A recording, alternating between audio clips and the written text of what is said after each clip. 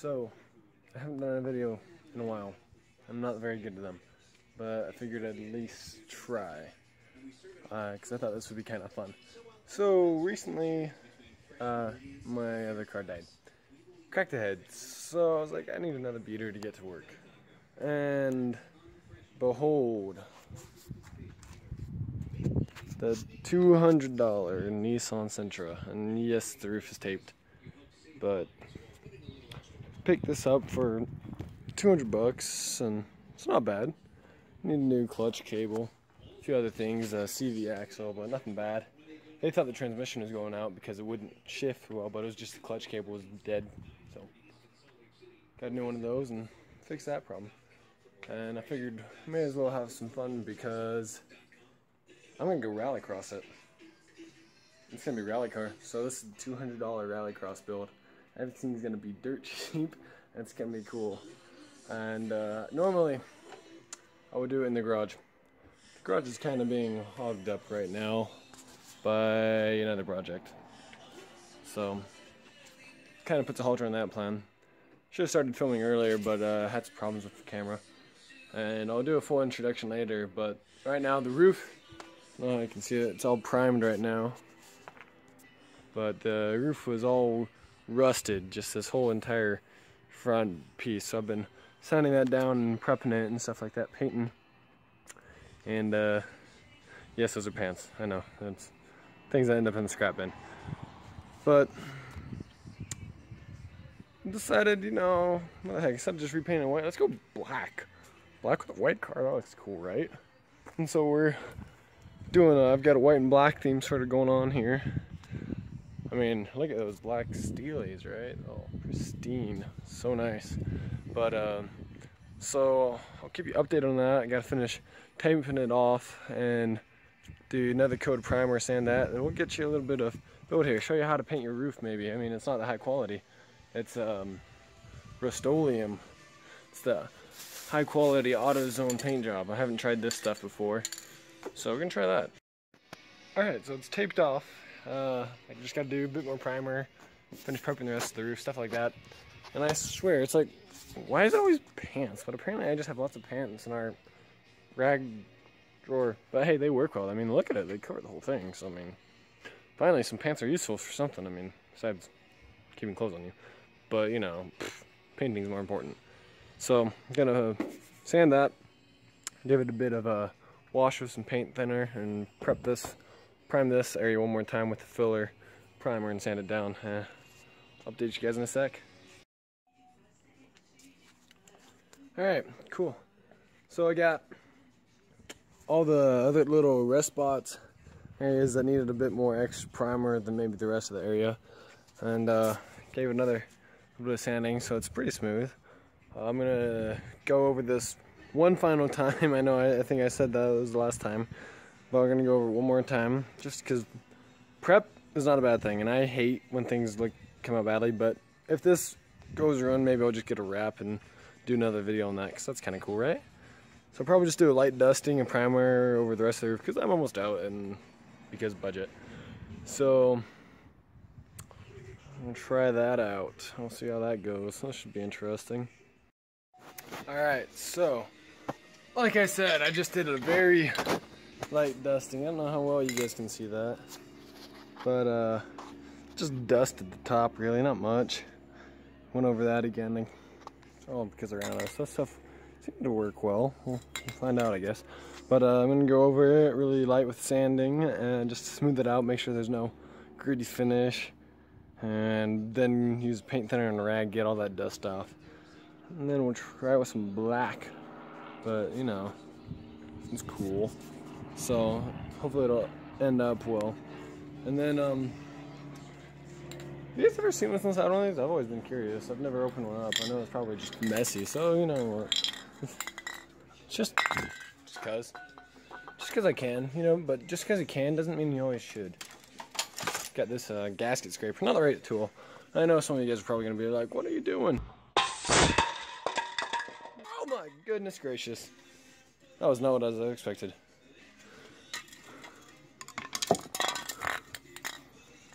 Oh, look at that. Just barely. That was kind of cool. There's a lot more pressure left in that thing than I thought there was. Yeah, so that's that. Anyways, back to this. Now that was your 5 seconds of entertainment. Hear me scream, whatever. Dust.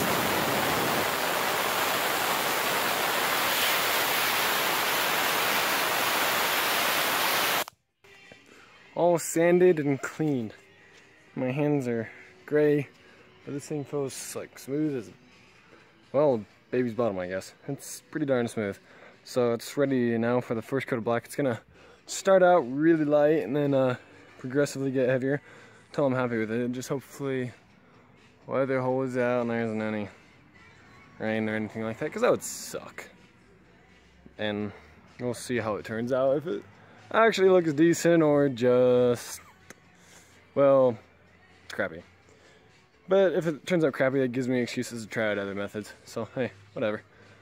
Well, there's the first coat. So it's pretty light, so it's pretty splotchy right now. It's not the best looking right now, but that's what more coats are for. Smooth it out, make it look better. But so far, just looking at it, I think it's gonna look, yeah, I trip over a plant. I think it's gonna look pretty sweet. And yeah, it's by no means perfect, it really isn't.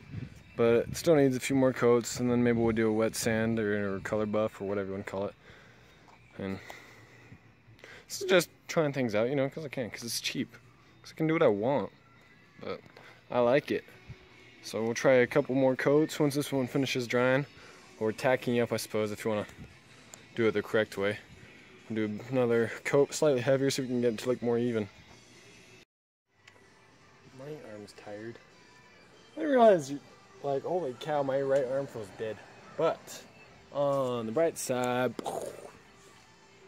now it probably looks decent in the camera, but it got a little breezy and it was messing with it. So some areas, like the wind was blowing, so I had to get closer. Then all of a sudden it would go away, and then it's like splotchy. And I don't know if there's some stuff in it. A lot of orange peel, lots. So it's definitely gonna need some wet sand, and that's my worst mess up right there. But it really kind of, I mean, if you're not, it's like a 6-foot paint job, you know what I mean? Maybe 4 feet if I'm lucky. So it's like, oh yeah, from right here, oh yeah, that looks killer. Like, whoa. But you know, you get up here and it's like, oh my goodness, what is wrong with this? Still drying out, so it's definitely gonna need some wet sand and some buffing, stuff like that.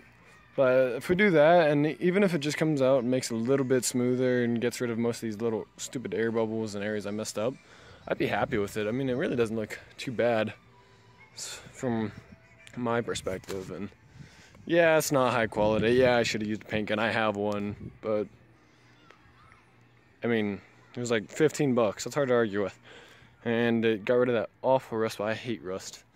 And I think that getting rid of that rust spot alone just made it worth it. So probably gonna touch it up a few more times, let it dry, and then it's time to see what it really looks like. Curse you little insects for ruining my paint job.